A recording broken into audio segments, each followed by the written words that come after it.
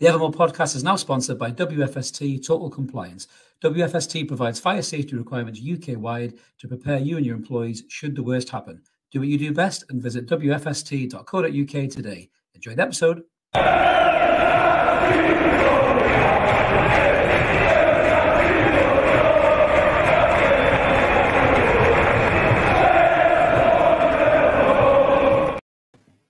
Good evening, everyone. Welcome back to the Evermore YouTube channel. It's Monday night. Me and Mark are back asking the same question we ask every Monday night. And thank fuck, Mark, this Monday, we're going to say what's going on. We won a game at the weekend. Newcastle United won a game again. How are you doing, mate? 3 points. Yeah, it does look a little bit better on the sheet, doesn't it? When you've got a W next to your name. But no, it's nice to have a more positive chat tonight than we've possibly had over the last few weeks. Yeah, absolutely. No, it's always good to get a win, mate. And Newcastle United back up to 5th, 2 games in hand on Spurs, who will really hope do your typical Spurs thing and fall over like a bunch of wankers, which would be amazing. But yes, we're going to be talking a bit more about that on the Wednesday, about whether the top 4 race is back on. But tonight we've got a few things just to talk about, a little bit about the game, a little bit about some news around the game and some players who potentially, are going to be out for a couple of weeks. But we'll get stuck right into it, guys. Just before we do, a little reminder, if you're new to the channel and you haven't already, please click that subscribe button. We'd love you to come and join us. We're on 2,550 something. So yeah, smash the button, all free content. Around about that, Mark. I'm no Rachel Riley. I wish I was. We get more subs. So yeah, smash that button, all free content. Two live shows, Mondays and Wednesdays, and pop-up videos. And we just love talking about Newcastle United. We don't charge you a penny for it. We are live tonight as well. Please jump in the comments. We've got a couple of you guys already in. BT and Roger were in early doors. Evening to you guys. Gibbo is also in the house. My favourite handle, the Noob Gamer, is there as well. One day you are going to catch me out about that, mate. I think that's why he's designed that, really. So yes, we're all looking forward to chatting about Newcastle United. PDK is also there with a little cheeky bevy emoji. We'll love a bit of that. So let's get stuck right in then, Mark. I don't think there's any other place to start, really. You put him in the thumbnail. Alex the Great, Alexander Isak, mate. What a fucking footballer this lad is. Tell me a little bit about what difference Alexander Isak made to this Newcastle United side yesterday, mate. Yeah, I mean, it was all about his energy yesterday, and we've seen a massive lack of that from Callum Wilson in recent weeks, whether that's through form, injury, illness, whatever. But when we've seen Isak come in, he's looked to run at people, he's looked to move, he's looked to get beyond defenders, he's looked to run at defenders. From the minute the game started yesterday, he was on it. And his energy, his pace, his willingness to press. I think he ended up with the most successful tackles yesterday, which just goes to show what he was putting into the team. He was exceptional, and he ran himself into the ground for 70 minutes of the game. And he sort of said himself, didn't he, that he left everything out there. So he very much kind of stuck to the Eddie Howe note that he couldn't play for 90 minutes. He couldn't play for 90 minutes because he left everything out on the field. But yeah, he was brilliant, and his link up with Saint-Maximin as well in the early stages of the game was exceptional. The two of them looked very, very good. Absolutely. I mean, I think what he gives us primarily, and this is no slight to Callum Wilson, who's been immense for Newcastle United, there's no doubt about that, but Alexander Isak gave us everything that Wilson's not give us over probably the last 2 or 3 months. Hello to the cat there making a sly appearance on your shoulder. It's just like Alexander Isak, mate. You don't see it coming. It's just there like a flash. He gave us everything that Wilson has struggled to give us. He gave us impetus. He gave us movement. He gave us the threat. I mean, you could see the Wolves defenders were genuinely shitting themselves every time he came anywhere near them. I mean, as you said there, we're so used to Maxi beating a man and beating a man again and beating a man again. He didn't have to yesterday. He was able to put a pass down the line, and this guy's pace was able to make that ball a good ball by pulling out wide. And the amount of times he pulled defenders out of position and he'd put those burners on. I mean, the thought of this guy, if that's this guy not at his optimum fitness level, Mark, I mean, how good is this kid going to be when he's fully fit, firing, and he can play 90 minutes. I mean, how good is this lad going to be then when he can play 90 minutes, man? I think it's it's exciting to see if he comes back, he's fully charged, he's fully fit, he can run for 90 minutes. It's going to be tough because the amount of effort that Eddie Howe demands off his players is huge. The intensity, and he's referenced that as well. He talked about the amount of that he's enjoying, the amount that he has to put in for playing for Newcastle. But yeah, he's going to be really exciting. We've seen now that he's great on the deck, he's good in the air, his movement's good, his pace is good. He's sort of pretty much almost the complete package. So with a little bit more time in the league, a little bit more time to get used to the Premier League defenders, the pace, and he's certainly caught the pace of the game really well. We've seen that right from the very beginning. But he's going to be pretty special, I think. That's a great comment by Mark. He does remind me a lot of Thierry Henry with just that dynamic movement, just that pace that almost comes from nowhere, from a standing start. Yeah, a lot of players have I mean, Willock's got a little bit about it as well. We're going to talk about Willock in a little bit, but it's almost like from a standing start, it's just bang, the burners are on and they're gone. They're away from any player, whereas some players need to kind of build that speed up. Isak can just, throw it on there, like Mark says, very similar to Thierry Henry. I mean, obviously, Christ, if he turns out to be half the player Thierry Henry was, I think we'll be doing all right, Mark, to be fair. But, that header surprised me as well, to be honest. I mean, he scored a header against Fulham, which was a great reactionary header. But this header was, I mean, and Carragher even likened it to a Shearer header. But what I loved about it was the little nudge on the defender just to get the space. And then the header, and yeah, I know you said it probably should have been a free kick, but the header, I mean, that is a proper header, that, isn't it? That is a number 9 centre forward header. That no keeper's getting that because he's put it right in the corner. And the Wolves keeper did all right, to be fair. Yeah, exactly, Roger. For somebody who came, said he was shit in the air. I mean, Mark, that's a great header. I mean, any centre forward would be proud of that, man. Yeah, that was, as kind of Roger put there, that's a number 9's header. That's absolutely. That's not a wide player's header. That's not a number 10's header. That's a proper centre. That's an old school centre forward's header. Yeah, it's a Shearer header. It's a Shearer header. That's what he would have scored. And he showed his willingness to kind of battle. That little shove in the back, I thought. Love that. I do that. If that happens at any other place in the pitch, I'm sure it gets given as a free kick. But yeah. It's probably not enough to give a foul. I think I was being a little bit facetious with it.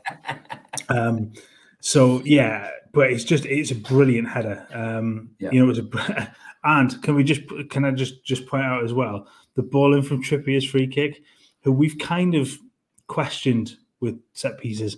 And about 30 seconds before, I was just about to say 30 seconds before he took that free kick, you texted and said, we've got to get we need somebody else on free kicks, or Maddison coming in the summer to come and take over the free kicks, and then he pings one in. It's like, or Ward Prowse, I think was the other there, yeah, possibly, mate, yeah.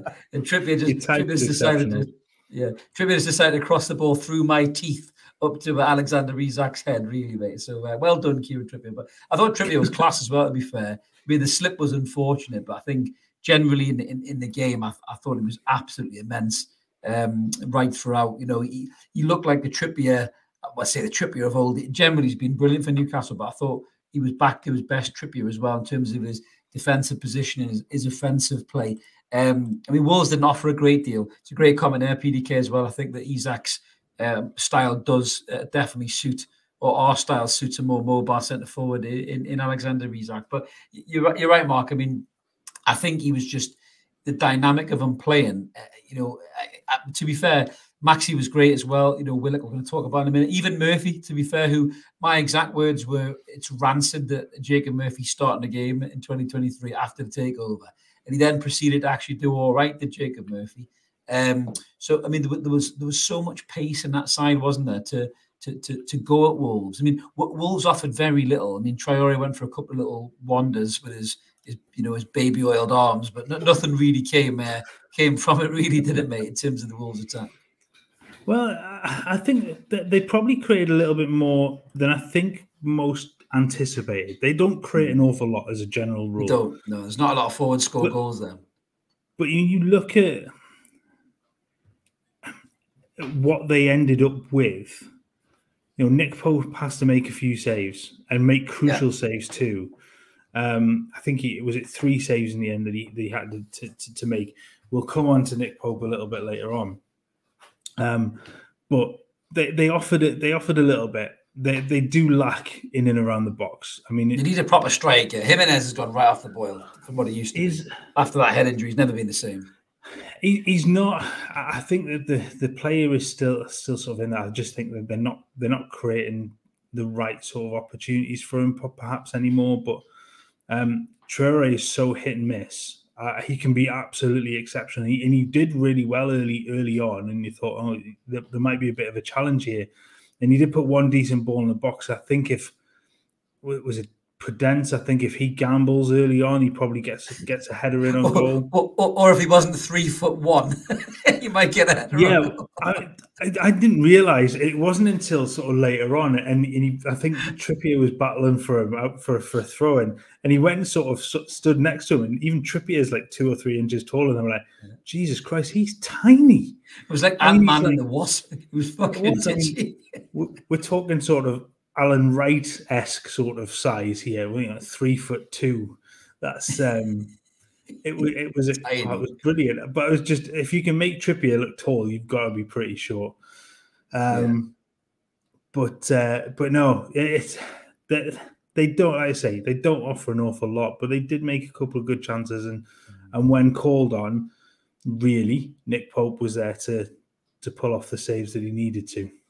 Yeah, to be fair, they're probably about maybe 2 or 3 decent players short in key positions, Wolves, to make a good fist of it with a new manager in. You know, I think they'll struggle to keep a hold of Neves in the summer. You know, I think they are going to struggle to keep a hold of those guys. And is it Pedro as well? The number 7, is that Pedro? Is it Pedro?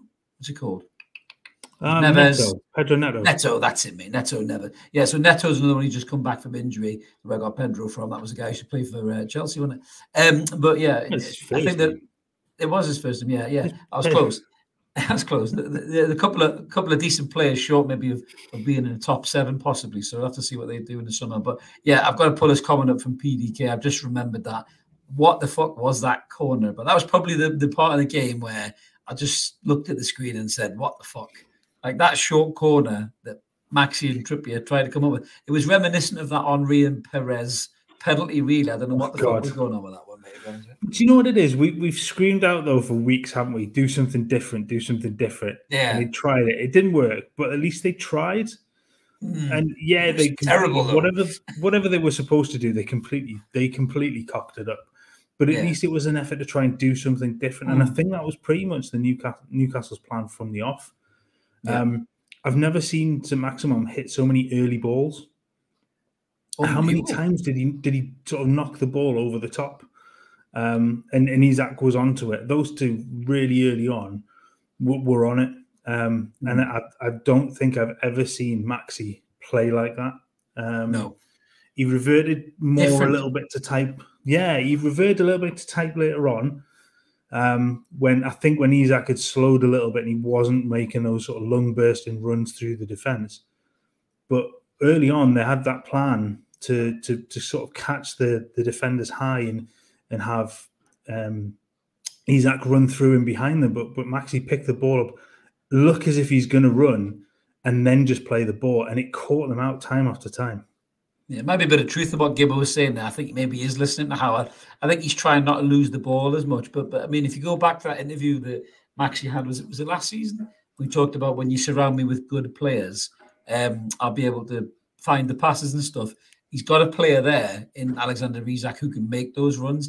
And it's almost like they have some kind of a little telepathic link going on, isn't it? Where Maxi knows where Isak's going to be.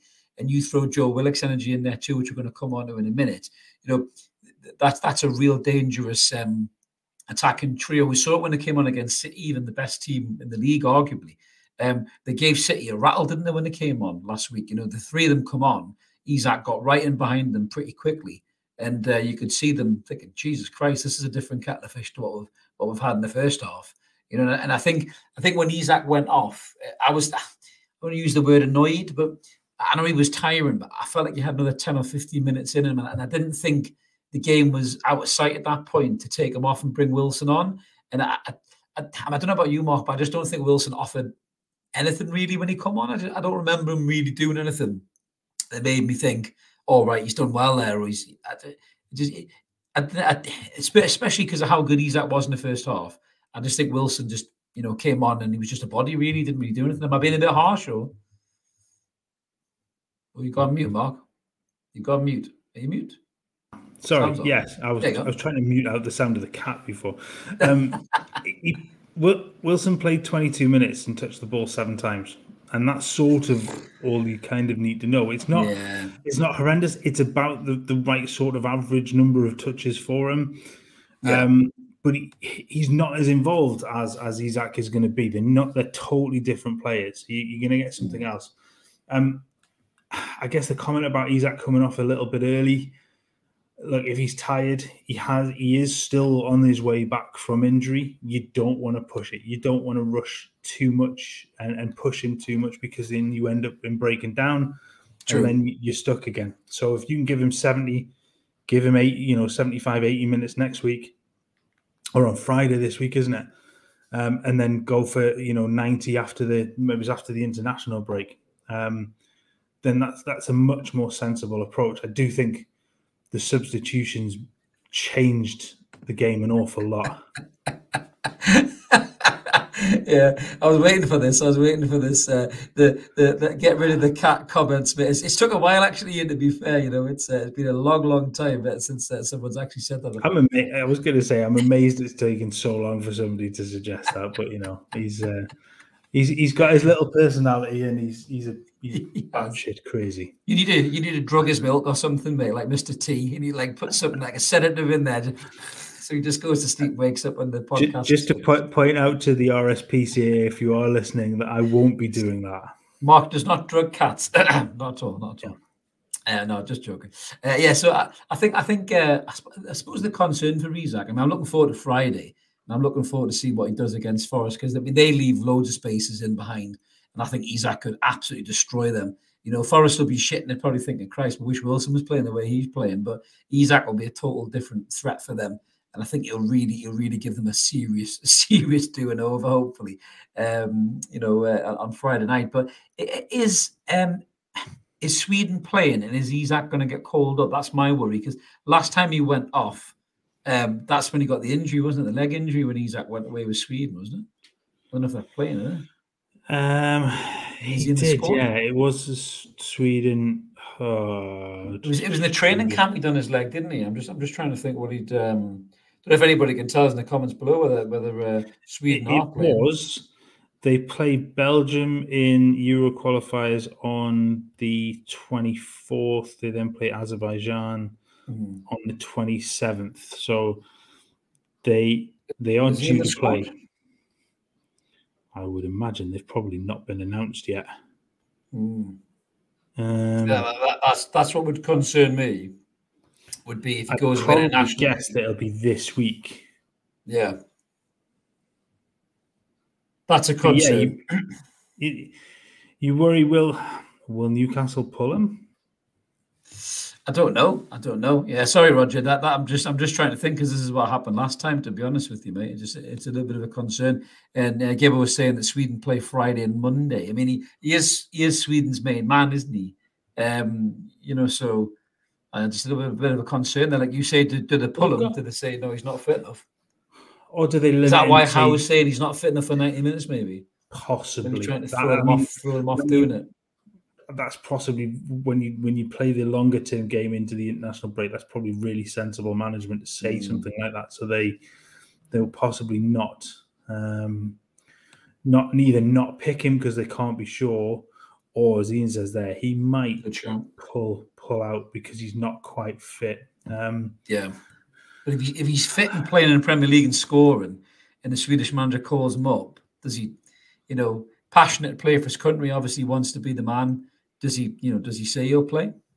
Look, if it's you or me, you don't turn it down. Do you know what I mean? Exactly. if I'm picked for my country, there's no chance I'm turning down unless I'm injured. I'm not going to turn like injured and out of. Yeah, I think if you're carrying a niggle where there's a risk, yes, you maybe step aside. But look, if he's fit and playing, I think he probably goes. I think you probably look at it. Given the 2 games that they've got, he probably only plays 1 game and probably sits on the bench the second. You know, he maybe plays against Belgium and then sits out against Azerbaijan, who, with all the goodwill in the world, they're not the greatest football team in the world, are they? No. So we still beat Scotland. No, my fucking luck. Enough said. Vanuatu would probably beat Scotland, to be honest with you. Does he work for Aldi? Is he working Aldi at the weekends and just plays for Azerbaijan internationals? Does he? Fucking hell! Don't get me started on that bollocks.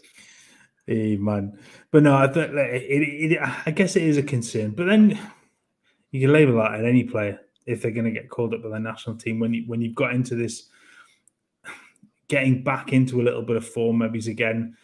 If you beat Forest on Friday, two wins on the trot, you take that into the end of season, or you go away for this break in Dubai and bring back some good form into running into the Manchester United game, the West Ham game. Is it Brentford after that, and then Villa? So you don't want to bring anybody back injured, but there's always the risk. You know, I'm going to guess the likes of Shaw will be there. Bruno. Will Bruno get called up? A Brazil playing? I'm actually not sure. I don't know. I should really look this up. I don't know if Brazil are playing. I don't know. I don't think Bruno gets in. I don't think Bruno gets in the squad. To be honest with you, I think they mentioned that, didn't they? He'll probably get dropped, given the fact he's been kind of in and out and stuff. Yeah, possibly. I think Brazil are playing a friendly against Morocco. So I think that's where they are next. So that's on the Saturday. I think that's the only game. Does he get a call up for that? Probably not. Oh, he didn't make the squad. There you go. There's some comments in there. So I'll be honest with you, I didn't realize the squad had been selected. So that's there's me. So thank you for that. So I guess that's a good thing, because Bruno's looked off. I think he's looked like he's carrying an ankle problem. I think that ankle's a big problem. I really do. I think he's got that taped up under that sock, mate. I really do think that. Yes. So it gives him another couple of weeks of recovery time after the Forest game, doesn't it? So I think if he he comes through unscathed against Forest, he's then got 2 weeks off to kind of chill and rest that ankle. Yeah, I think Brazil, some of the lads are saying that as the coincidences there, Brazil are looking at the kids, I think, calling them up. But yeah, I mean, obviously Isak was class. And talking about Bruno being a little bit off, thankfully, even though Bruno was off and Joe Linton was missing, there was one player who really stood out for us, and that was Joe Willock. I think a few of you have already mentioned about Joe Willock being man of the match. So I pulled up, this was the heat map that the club instantly put out after his performance. You could see that he was absolutely everywhere there. I've just got the old Sofa Score stats up as well in the background here. So Joe Willock had played 90 minutes. He had 50 touches. His passing accuracy was 88%. 2 key passes. In terms of his shots, 2 shots on target. Dribbling attempts, he got 4 out of his 6 were successful. Ground duels, he won 6 out of 11. Clearances, 2. Tackles, 2. Interceptions, 1. So he was just absolutely brilliant. Mark, wasn't he, to be fair, Joe Willock? I think that's probably the best I've seen Joe Willock play in a long time in a black and white shirt. And my God, we needed that, didn't we, with Joe Linton missing, mate? What a performance. Yeah, that's him fit, isn't it? That's him back to his proper match fitness and his high, his high energy running, his press.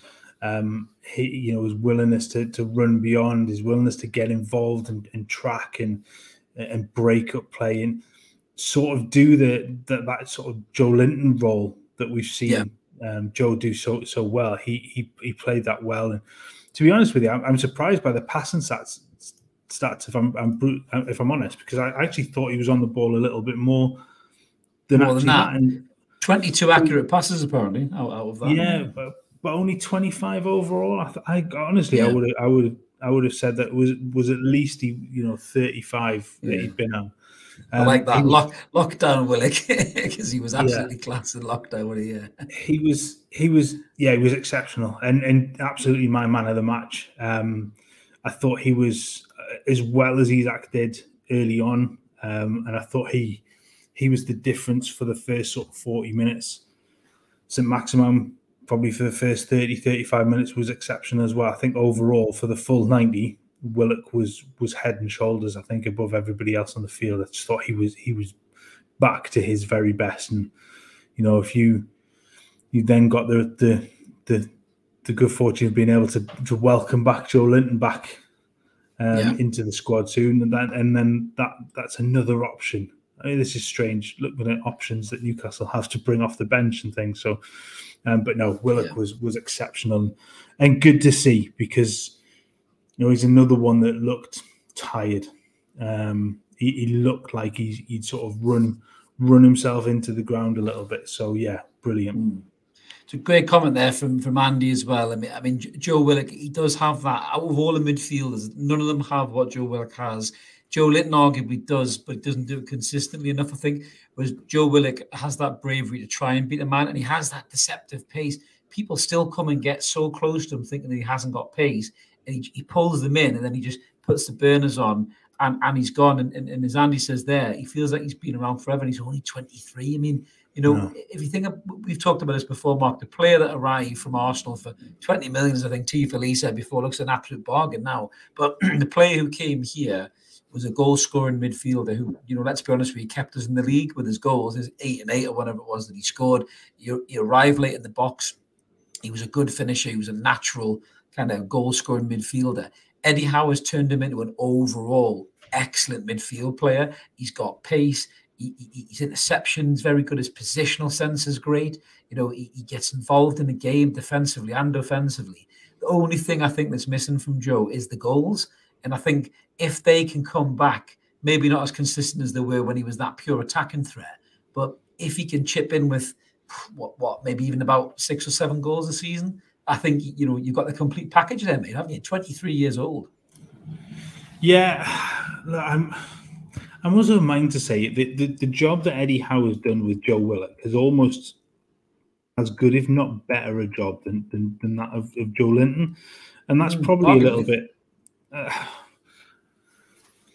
Look, the transformation of Joe Linton has been nothing but sensational. But I think the difference in Joe Willock, when you look at the fact that he played very much as a forward-based attacking midfielder under Bruce, he sort of played in that role for Arsenal beforehand. But he's changed. His overall game has completely changed now to this all-action midfielder who is absolutely fine to come back and muck in and get involved in the dirty work at the back. He'll press, and he's very much. He's got energy to burn, so he will press all day long, and we've seen that throughout the season. But he has the quality that, a little bit more consistent, I think, in that regard. That sort of in the forward places. Go back to Leicester last season, that run down the left-hand side and the ball in. Goal for Bruno's header. So but he's done that a couple of times where he's burst down the left-hand side, and he's got that in his lock. You said it before. His pace at times where he just turns on those afterburners and he's gone. So he has almost everything in his locker. It would, you'd just like to see a little bit more of an end product for him. But he's got 2 goals and 3 assists this season, which isn't a horrendous return. But you would like to see a little bit more from him. Certainly in a goal scoring form. If you're talking about your midfield 3, or him playing as one of the forward, the sort of the more forward players, he has to chip in with a little, with a few more goals. But he's been brilliant. That, like I say, that transformation in him has been exceptional. I think Roger mentioned it before about Bruno, Joe Linton, and Willock when everybody's fit and available, probably for the Man United game. And it might sound a bit unfair to Sean Longstaff because he's been superb this season, Sean. You can't doubt his work ethic and what he's done for the side, both offensively and defensively as well. But I think when you're looking at the players there, I mean, obviously Shelby's long gone now. Gordon's injured. We'll come on that in a minute.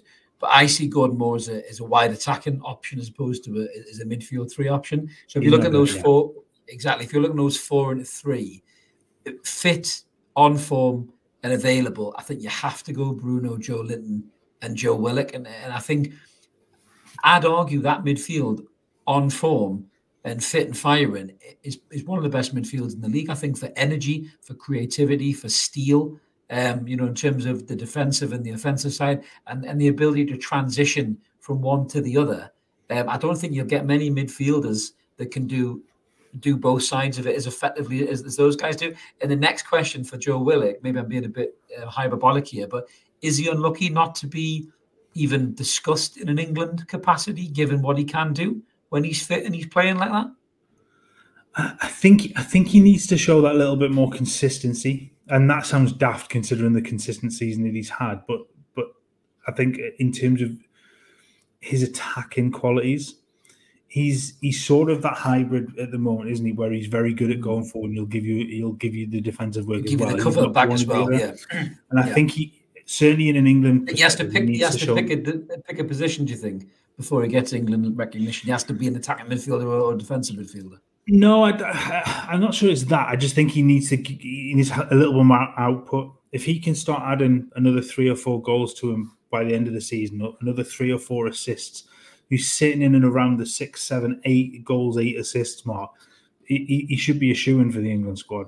That's what you're looking for. For that kind of play, he has to have the output at the end of it. And he's not got there yet. But as everybody's kind of pointing out, he's 23, he's still learning. He's learned how to play a different role now for Newcastle. And he's adapted to it very well. Yeah, and as Tifa Lee says there, England are stacked in that position, to be fair. That is something that they do have a lot of players, obviously, in that particular role. But, I mean, it's great to see him play. And as Coyne says, he can play on the wing too. Exactly. In England aren't stacked with left-sided wingers. Well, let's be honest, they never have been. So I think it's. So I was just going to say, speaking of wingers, can we just comment on that as well? I did see that. Yeah. Genuinely, it took a while to do it, didn't he?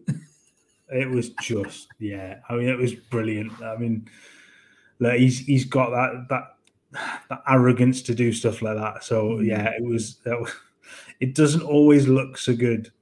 No, but yeah, it was that Palace one was the worst one. That Palace one was by far the worst one because that was just nothing or now really. He just didn't have to do it. But it was his birthday, and maybe had a cheeky talk on the pipe round the corner or something before kick-off, possibly when Eddie Howe wasn't watching. Mad Dog Tin will probably give him one. I went, shh, don't tell Eddie.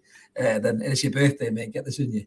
And that's why he kept passing instead of running to people. But no, it was great to see the lads playing well. And I think, if Joe Willock can bring that energy and that quality to the Forest game, he could be a huge impact in that. And then obviously, we end with a good couple of results in that Champions League picture. Then, bring on Man United and we'll come back, who are also missing their best midfielder after a shithouse of a tackle and a red card, mate. So old Casemiro won't be playing, will he, in that game, mate? So that's a bonus.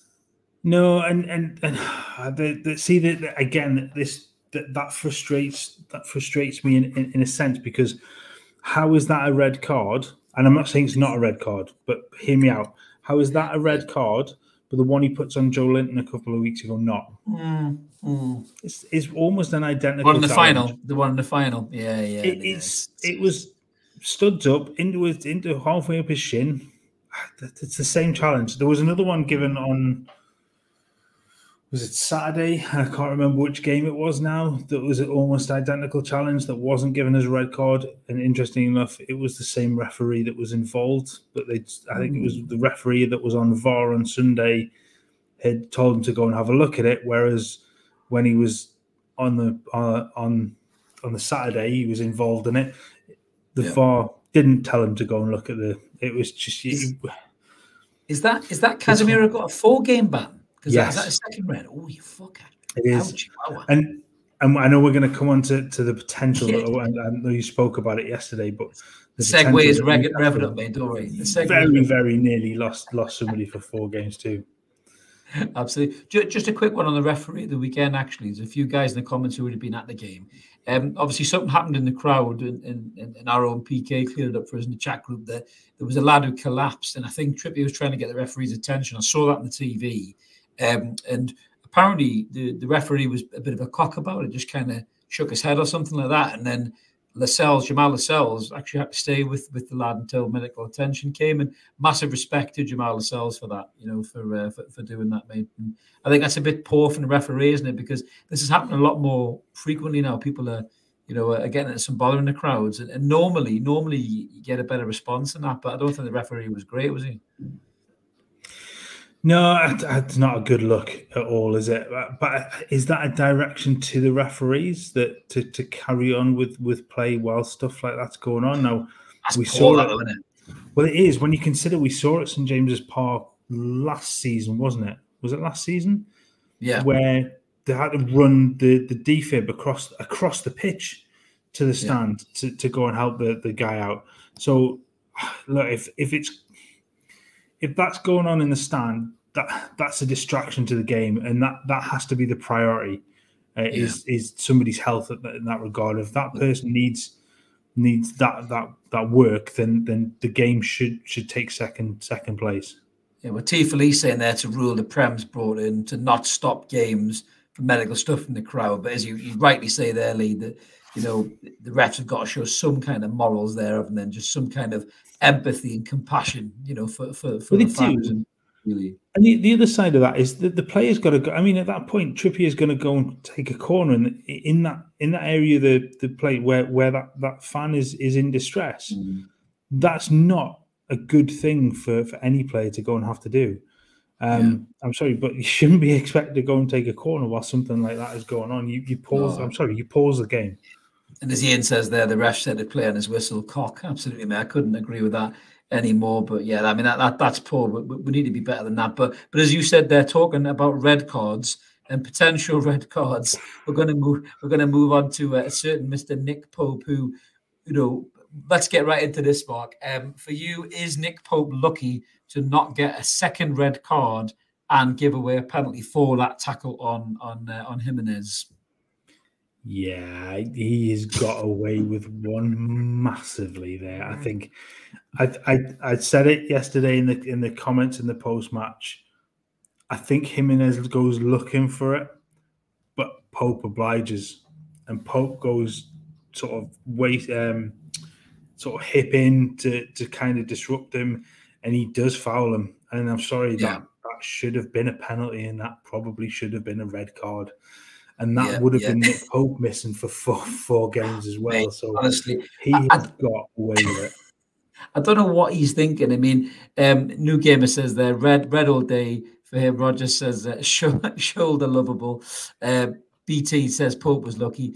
I mean, it's just Botman hits the ball back to him. It's an awful touch, dreadful touch.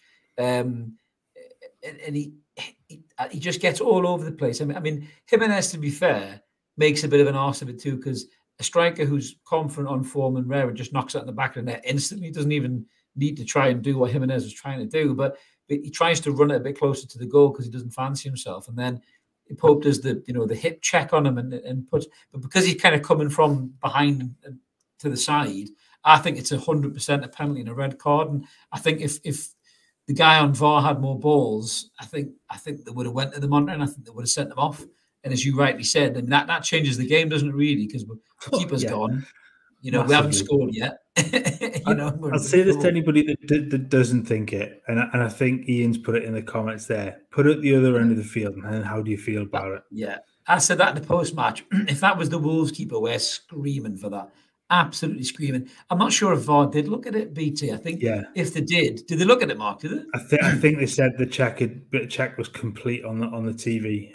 Did they have Netflix on the screen? I think so. To be honest with you, they must have done. But it was an odd decision. And for it to not have for them not to have even got the referee to go and look at it again is odd.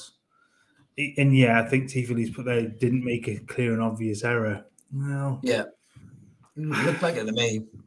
I disagree there. I think Nick Pope is a very, very lucky boy, and I think that Liverpool game has got in his head. Yeah, something definitely has.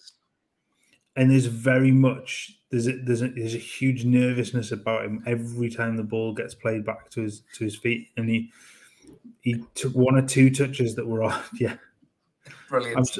That's harsh on Stevie, because I'm absolutely positive Stevie Wonder would do a better job. I think Stevie would have given a pen. I do. I think Stevie would have given a pen for that 100%. Just to coin Stevie don't wonder. Stevie don't wonder.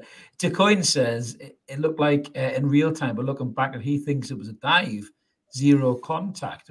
What do you think about that, mate? I think there's definite contact there. Like I said, I thought yesterday, I thought Jimenez went looking for it as he went in for the challenge. I definitely think he looked for it, but Pope obliged. Pope made the contact, and at that point, it's a penalty. I mean, I am the biggest goalkeeper union member there is. You know, I would pretty much always stick up for a keeper, but I can't at that point. I agree. He does jump into him. He does go into him to look for it. But for me, it's then Pope that initiates the contact. So yeah, he's lucky he wasn't sent off. It wasn't a penalty. He got away with it, and then he's got a chance to try and get another game away from that and away from the Liverpool game where he can get back to his best. And I think those saves later on in the game as well. I think Ian's just said that. It was some. I mean, the save from the free kick was brilliant, and there was a few other chances as well where you know he did show his quality as a shot stopper. And you know, people are saying he's not very good with his feet. I mean, he's actually been okay most of the season. It's just that Liverpool game rattled him. You know, and technically it was his hands that he wasn't very good at because he was 40 yards out of the goal. But yeah, moving on, Roger, moving on. But you know, it didn't cost us the game. You know, so we're not going to dwell on it too much. But yeah, I do hope that he sorts out whatever's up here and gets that away. You know, because he doesn't need to have that, because he's a brilliant goalkeeper, and he's been a key part and what's got us to fifth in the league, hasn't he, Mark? He absolutely has. I hope that, and I'm absolutely sure that Eddie and the coach and staff will sit him down and say, look, you didn't cost us. Look, put it out of your head. I know it's difficult and just work on that. That first touch has got to be worked on, because there's 2 or 3 times we've seen that where his first touch is heavy. I mean, it's brick wall like at times, and it does just bounce off him. So he's got to work on that a little bit more. But generally speaking, he's done that job very well. He's you know, when the ball's been played back to him, he's not looked too shaky. He's not looked bad. I said at the start of the season when he signed, look, he's not as bad with his feet as people make out. I've been kind of, you know, made to look a little silly over the last couple of weeks. But if you go over the whole season, he's not been too bad. He's had his moments, but then every keeper does. Look at Alisson and Edison. They do very similar things, and nobody starts going, well, you know, they're shite with their feet. It happens. Yeah, I mean, you know, to be fair, like I said, just one last bit on this. I think the defenders could do with playing a lot more forward passes than back to Pope. It does go back to Pope a lot. And I know a lot of play starts at the back and works its way through the team in the transitions and the lines. But a lot of the time, you know, the midfielders and the defenders can make themselves available for the forward pass. We don't need to pass it back to Pope as much. Maybe give him a little less time with the ball at his feet over the next few games, and just let him get that confidence back up. Do you know what I mean? It's just I think that's to me that would be what I would hope that Eddie and Jason Tyndall you know, drill into the lads, you know, in training, mate. Yeah, I think part of the going backwards a little bit more. I think a lot of that has to do with the fact that for that chunk of games, Bruno wasn't there. Yeah, and they didn't have the outlet. No, so where you would normally see Botman's first pass go forward, he didn't really have that option. So his next option was to look sideways and to look backwards a little bit more. But but that goes for everybody in that regard. So the ball was traveling backwards, probably more so than normal. Not massively, but it would have probably show in the stats. But I think their overall feeling now. So I guess, like as Roger said, moving on. Because you take Roger's gone for a cup of tea. He's had enough. You take the positives from the win now, and you sit him down and you go, look, it didn't cost us. We'll move on. We go into the next game. You played very well. Take that, and we'll go on. And if you get a good result against Forest, then it's 2 games and nothing bad's happened at that point. So yeah, you just have to put it behind you, and you just have to keep working on it. Well, let's put it behind us and let's move on to the next bit we're going to talk about. So, a bit of kind of good news, bad news, really. I mean, Anthony Gordon was talking to a lot of the media about just how much he's enjoying his time at Newcastle United and how welcome he's felt, by the fans, by the coach, and by the players. He seemed like this was in the lead up to the game. He was obviously excited to be involved in the game, and then there was talk about a player or two that hadn't trained all weekend. I think Anthony Gordon was one of those. He picked up an ankle injury against City, and it's going to rule him out for 3 weeks, Mark, which is disappointing. We'll come back to that in a second. But he was talking to a lot of media, and I mean, there's already been talk about this with Gordon. So Eddie Howe already said he came to the club and he was short of fitness. Now, we all know there's fitness and there's Eddie Howe fitness. So they're very, very two different bits there. But he was quite honest and brutal about Everton, about how he feels like the kind of threat him, and just some of the stuff he said here, Mark, to say that it did hurt me. He said, I'm not going to lie to you. I'm a 22-year-old lad. I'm not going to handle every situation in life perfectly, but as a club, with thousands of people working for them, he says, after the part I played to keep them up, I won the manager's player of the year. For them not to show me any credit or thank me, it hurt me a little bit. I mean, Everton are a basket case of a club, but that is pretty poor, isn't it, for a lad who's been there since he was 11-year-old in the academy, or whatever, just to not even give him a thank you really for what he did last season for them, keeping them in the league, because they should have went down last season by all accounts, mate, because it was shit, weren't it? I just think it says an awful lot about the club, doesn't it? It's an awful club at the moment, and it doesn't surprise me at all. And when you are that homegrown lad and you have performed pretty well for them, then you give the kids some credit, and that makes the decision to leave your boyhood club a lot easier. And people said, well, why would you choose to leave the club that you've been at since you were young? That's exactly why, because you don't get that level of support, and he'll absolutely get that in Newcastle. 100%. So it is, like you said, basket case of a club. They're absolutely awful at the moment. Maybe Dyche will help to turn that round. But yeah, they are a bit of a shambles. Yeah, I mean, there was another thing that he said, because he was talking about, how Eddie Howe has obviously pulled him and spoke to him and told him about his role in the team and how he sees him playing and everything else. And what he said was he can express himself more here, because he said at Everton he spent a lot of time on the halfway line, or tracking back was the primary goal.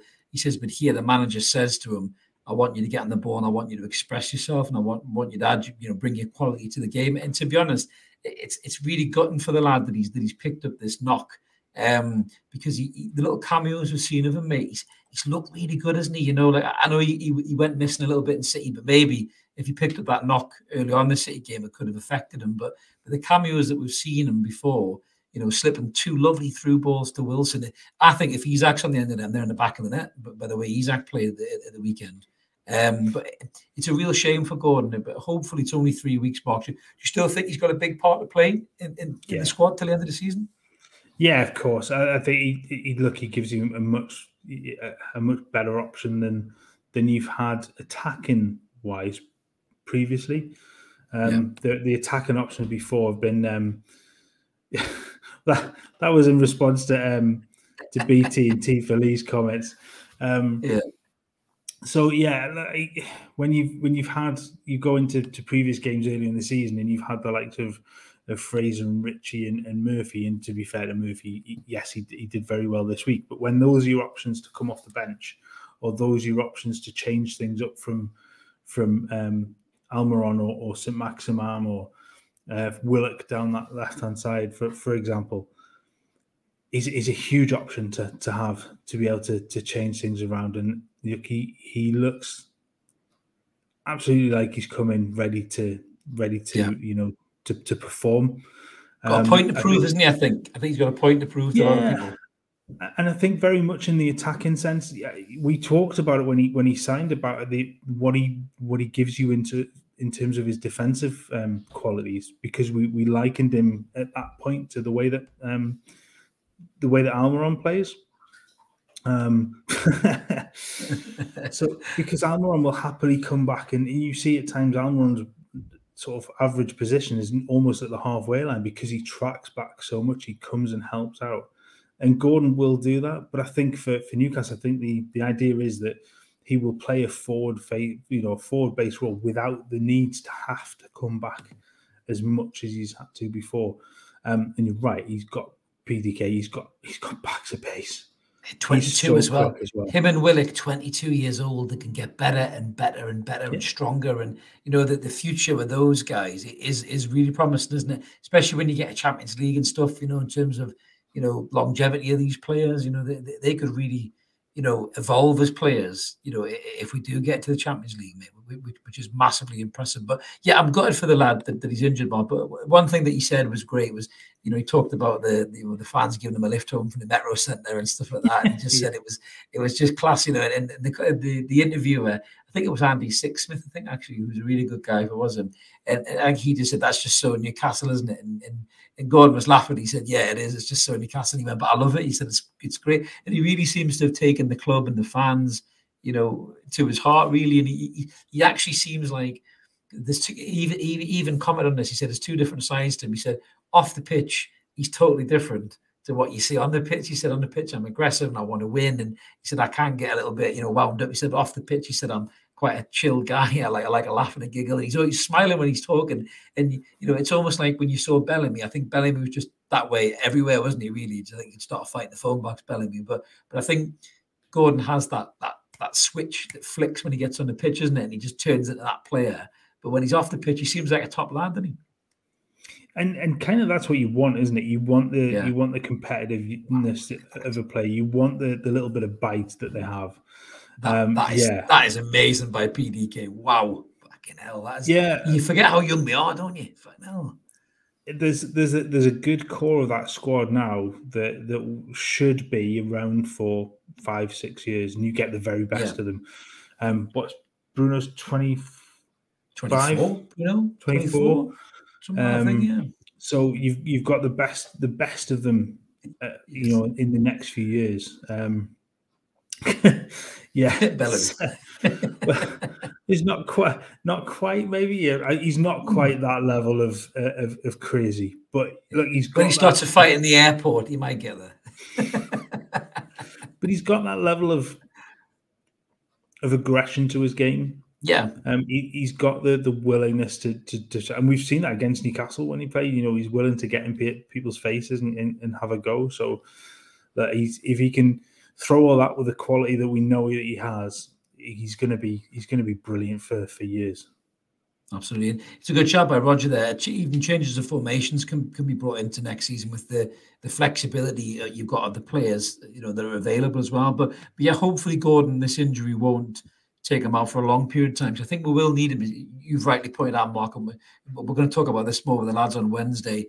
The amount of games in April that there is to play, we're going to need this squad. So if we can have Gordon available, as an option, I think he's going to be massively required, mate, in April, because there's a hell of a lot of games, isn't there? Yeah, and look, if he's out for 2 weeks, he's going to miss one game. So you've got the international break for him to recover in that time. So it's not the worst thing in the world that he's missed a couple of games now. You'd far rather it now than, like you say, if you miss 3 weeks in April, it's nigh on 6 games. So there's a huge difference in that, and there are some games coming where you need the squad at its at its fullest. Absolutely. Well, we're going to end on on a breaking story, which was the news coming out regarding Hillsborough. So obviously everybody knows what happened there. A lot of the guys in the comments might have even went to this game, but there were serious complaints made by the Newcastle United fan base regarding the safety of Hillsborough and how many fans were crammed in. We'd spoken to a few people who'd been there, and they said it was really uncomfortable. It was quite scary. But the story broke, obviously, just in terms of the kind of nuts and guts of this, really. So it was concerns raised by the Newcastle United supporters who attended the FA Cup third round, which sadly they knocked us out on the 7th of January. And they're just saying that they can share the findings with the advisory or safety advisory group, SAG, which was called by Sheffield Council. Basically, in a nutshell, just to wrap it up, Mark, is that the capacity reduction in Hillsborough now, the upper west stand now has a further reduced capacity of 2,400, which is down from the reported 3,200 as a result of this review, for a stand with a holding capacity of 4,194. And the lower west stand now has a further reduced capacity of 1,300, down from 1,500 as a result of the recent review, for a stand with a holding capacity of 2,366. So basically, without getting too much into this, Sheffield Wednesday adamantly, and their fans, I mean, fucking weird, absolutely weird. Their fans, they were vociferously defending the fact that their ground was brilliant. It's a fucking tin shed in the middle of Sheffield. It's not been updated since the fucking 70s or whatever, right? It's not. It's not a modern stadium. The last time I was there was 1990. It was the first season of the Premier League. It still looks the fucking same. It still looks the fucking same as it did then. It's pretty much never changed. Yeah. And look, it is totally outdated. Yes, and Tivoli's, there were concerns raised. It's not the first time that they've been raised either.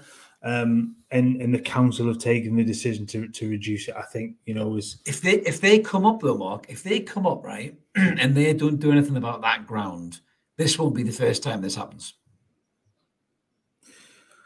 No, but I think if they're going to have that reduced capacity, they're going to have to. That's going to impact the sort of the gates. They're going to have to do something, because they have to do something, because they can't cram in more fans like the Premier League game. They'll get roasted. God help them if they got the. I mean, the Premier League, they'll have to do huge amounts of work to get that stadium just near usability for. It's so old, and it is. We talk about places crumbling. It's not had anything spent on it for donkeys. I mean, Sheffield Wednesday have struggled massively financially, haven't they? Yeah, and I feel for them for that, because they've had a bad run of luck over the years. But the fans have made such pricks of themselves. I know you said the C word there. YouTube ban. They've made such pricks of themselves over this whole scenario. It's like, your ground is not safe. Everybody knows Newcastle United travel in numbers, don't they? We travel in massive numbers. Look at Trafalgar Square, for fuck's sake.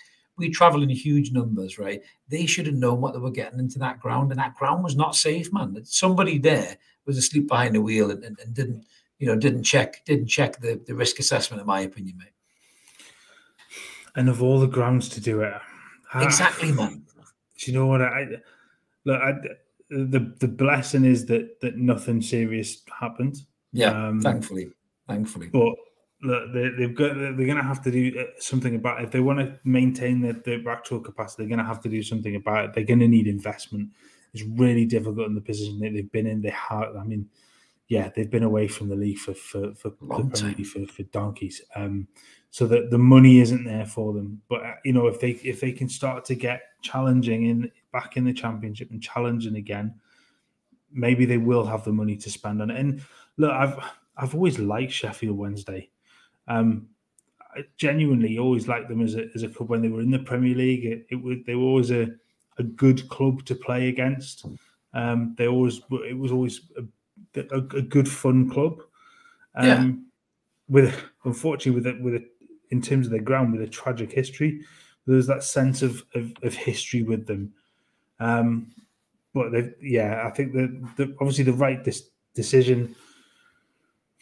And the fact, I mean, when you go into somewhere like that, when you've got one access point, when you've got one tunnel that provides access to that's that many, that's what Lee's saying there. One tunnel, a single tunnel, man. That is just ridiculous. Such poor design, and was just asking for trouble. And when you don't manage it properly, I mean, you can use one tunnel if you manage it properly, because it wasn't managed properly at that point, and it's outdated. That's the problem. It's outdated. It's not been had any modifications to it over the years. I mean, St James's Park was light years ahead of where it was when we first did what we did to it and extended it level 7 and all that. We've had a ground that is been able to facilitate the old managers' the old owners' lack of investment because it was already way ahead of itself. But these grounds like Hillsborough, why do they think Spurs have moved out of White Hart Lane and Arsenal moved out of Highbury? Because it was for the old stadiums. You couldn't do the modifications you needed to, so it was easier just to build a new stadium. And yes, it's easy to say because they had investment. And obviously, Sheffield Wednesday didn't. And I'm not trying to stick the boot in the Sheffield Wednesday there, but I mean, as some of the guys have said, and you said, Mark, as well, of all the grounds to take a bit of a shoulder shrugging view on safety, this is not the ground, mate. This was never going to be the ground. You know what I mean? Yeah, I know that. The fans were very vocal afterwards when Newcastle fans. And they still are tonight. They still are tonight. Yeah. And they've really done it on online again tonight. But look, they've made the sensible decision in bringing that number down to avoid anything like this happening again. But absolutely, surely for a club that they've got to look at the future, that's the next step is to invest it in that ground and get it back up to spec. It'll cost a lot of money. I am aware of that, but that really has to happen. But the better to do it, because next time they might not be so lucky. You know what I mean? And then there's a serious problem. So it's the right thing to do. So I think Sheffield Wednesday fans, I know you're a bit pissed off and you feel a bit victimized, but you need to just think about the bigger picture.